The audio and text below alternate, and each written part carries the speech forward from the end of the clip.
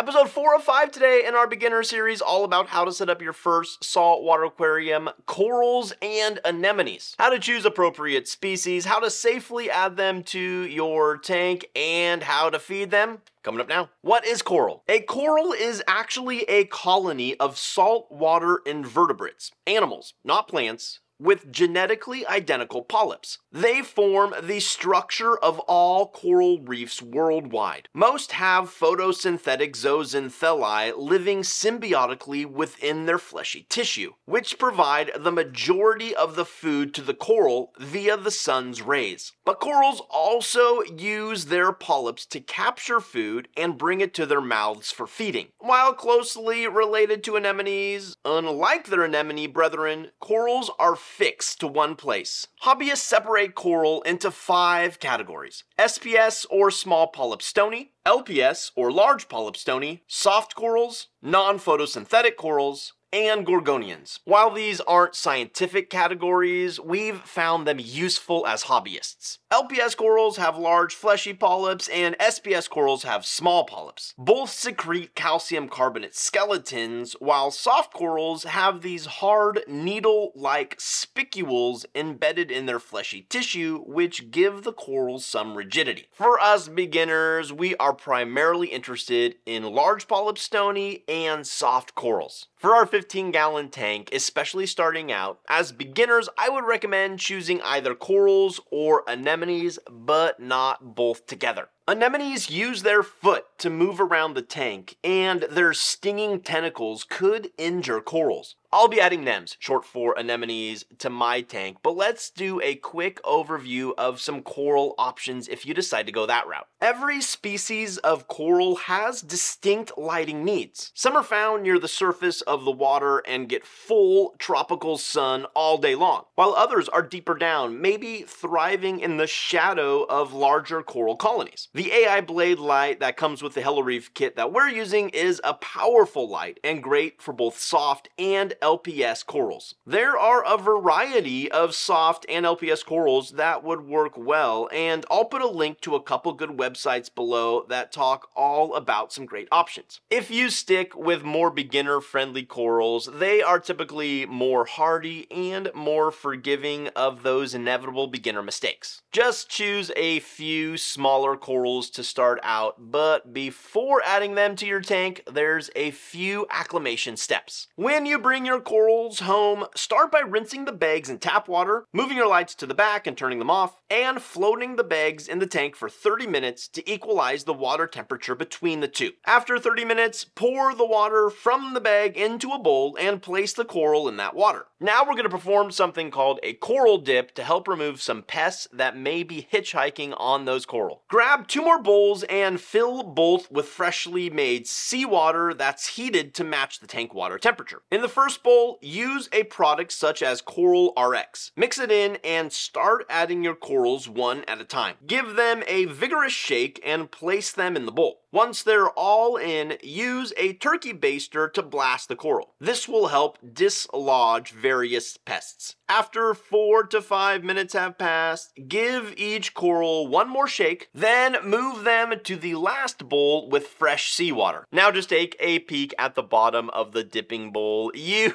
may be shocked with how many pests were removed. It's definitely helpful, but you'll never be able to get them all. Mounting and placement. Your corals are going to need a couple of really important things: the right amount of flow and the right amount of light. Too much light too early can be absolutely catastrophic for corals, leading to coral bleaching and maybe even death. But the good news is corals can acclimate to our lights over a period of time and be just fine. If you have the AI blade light, there is actually an acclimation mode built in. Just turn it on and your lights will drop to 50% intensity and slowly raise to 100% over the next 4 weeks. The easiest way to mount coral to your rockwork will depend on the type of coral. For example, mounting a soft coral, use a really loose-fitting rubber band, and the goal is that over the course of a couple weeks, that soft coral will attach itself to the rockwork. For large polyp stony, LPS corals, we need to attach the stony base to the rockwork. The easiest way to do this is with a mix of coral gum and extra thick superglue. You're going to roll a small amount of the tins of coral gum together into a small ball. Then place a large dab of the extra thick superglue on one side and insert the coral. Then place a large dab of superglue on the other end and place the coral into the tank and press it into the rock. Simply hold the coral against the rock for 10 seconds and you're done. Try your best to place your corals in locations spread out from each other and where they will get plenty of light and flow. Typically, soft corals need less light, so a lower down and closer to the edges works great, and LPS like more light, so just take that into consideration.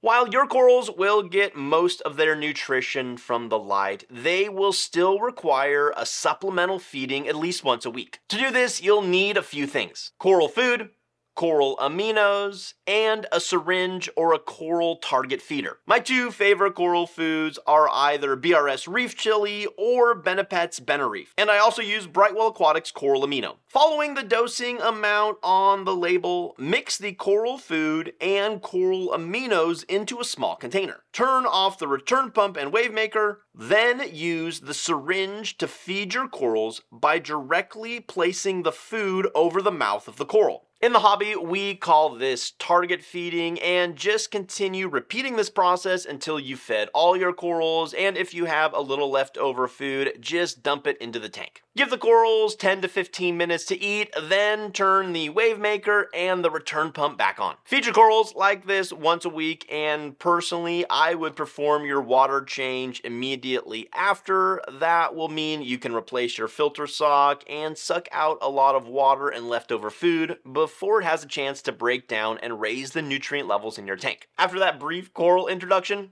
it's time for anemones. Anemones are animals with a foot for walking, a mouth for eating, and stinging tentacles to catch their prey. Their soft tissue contains symbiotic zooxanthellae, which converts the sun's energy into sugars that feed the host anemone. Anemones are definitely carnivores, and certain species can actually catch and consume whole fish. Because they have a foot, they're able to walk around until they find a home they're happy with. There are a whole bunch of species of anemones, but for our tank, we're only interested in bubble tip anemones. They are easier to care for than others, not super aggressive, the right size for our tanks, and will host clownfish, which are the fish I already added to my system. For our tank, choosing the right anemone only involves a few factors. First, be sure it's a bubble tip. They come in various shades of greens, oranges, and reds, with some color varieties catching absolutely ridiculous sums of money. Personally, I really like the inexpensive yet gorgeous standard colored rose bubble tip anemone. To choose a healthy anemone, make sure its mouth is closed tightly, its tentacles are colorful, and its foot doesn't have any obvious signs of damage such as tearing or ripping. And don't buy tiny anemones. Get the largest one you can afford, because I have found that large anemones acclimate much